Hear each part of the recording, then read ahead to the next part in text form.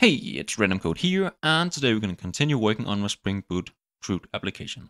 In my last video, we set up this basic Spring Boot application we see here, and we showcased that we can connect Spring Boot, or more precisely IntelliJ, to our database, like that, so we now know we have an active connection.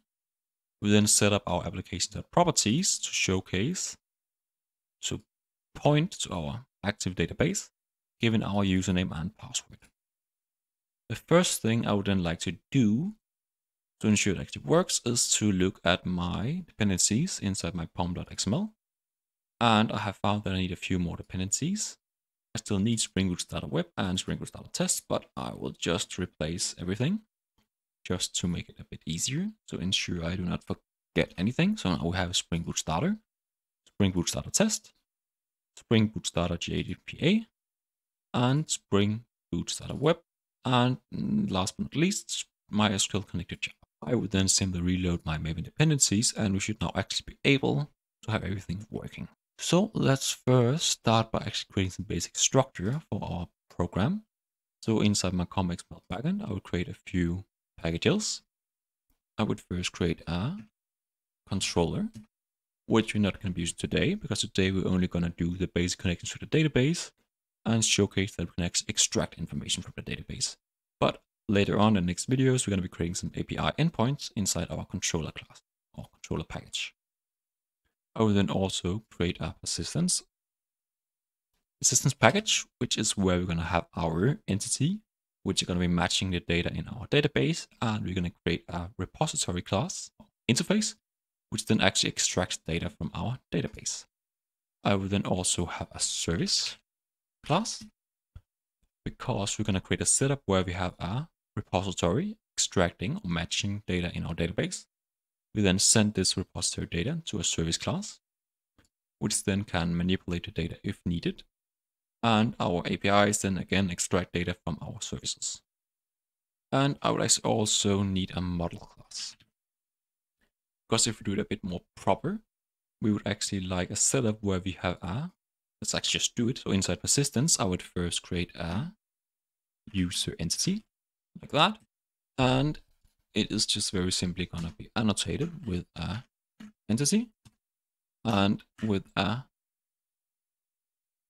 table, because we're actually going to define a name for our table and a schema where our name is going to be our database table name. So it's going to be users, and our schema is going to be our user management database. Like that. And one other thing we might need, what we always going to need, is that it's going to be complaining that we do not have an ID. So I've given an ID, and it's because we need to define for this users table which one of the attributes are the primary key. So that's going to be our private integer ID. It should stop complaining. We can then do our private string name. I will then just duplicate it, because we then need our email and our status. So we now have our users, or matching our users table in a database, our user entity. I would then simply create some getters for this entity object. So now we can actually extract this entity object and then do whatever we want to do with it. Extract information. And we would then, in a more proper scenario, and I think we're actually going to do it just to showcase, we will then map our user entity to a user model, because the user entity is only going to be like the exact information or exact setup matching in the database. But let me just showcase first that inside persistence, we'd also create an interface called user repository, like that. And this is going to be annotated with repository.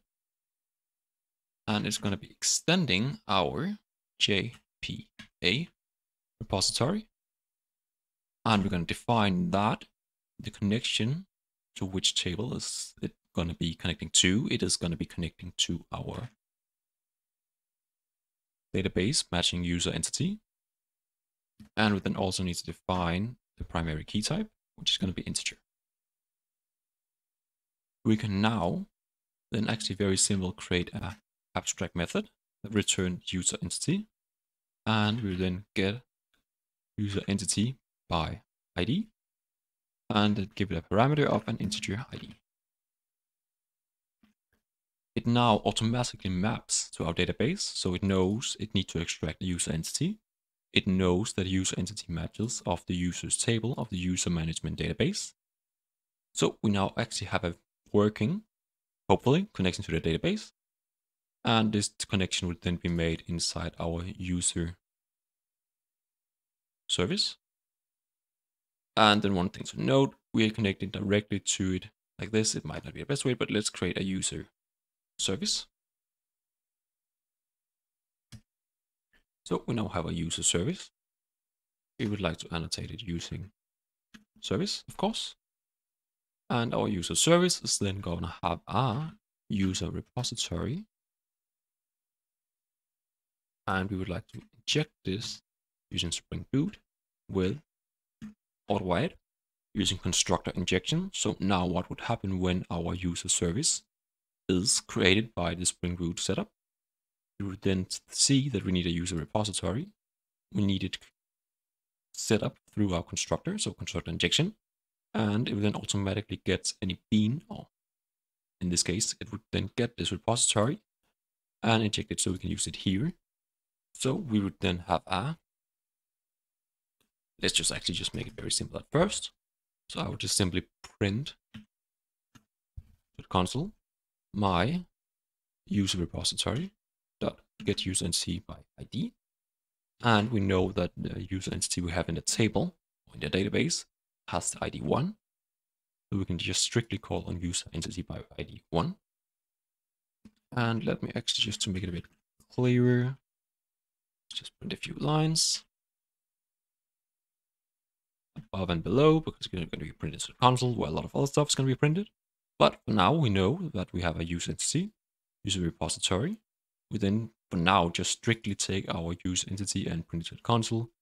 We're going to actually have some problems because it's just going to be printing the position in memory of the object. So we'd actually like to, for example, do get name.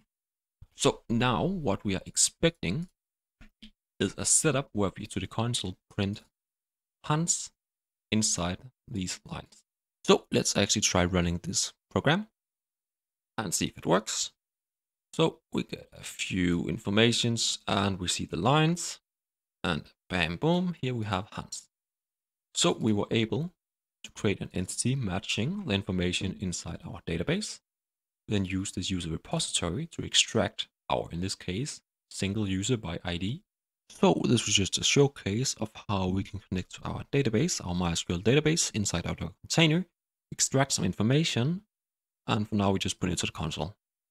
In the next video, we would then, maybe, I'm not quite sure yet, but we might map this data to a model object, where we might change, for example, this data, instead of being a string, we might change it into some kind of like enum value. And we would then take this model object, send it to our controller, and from our controller, we would then create an API. REST API, we can then get either, for example, get a single user by ID, or maybe something like get all users, and then later on, like delete users and update users. So I hope you enjoyed this showcase of how we can extract data from our database. If you did, please leave a like and subscribe, and I wish you all a wonderful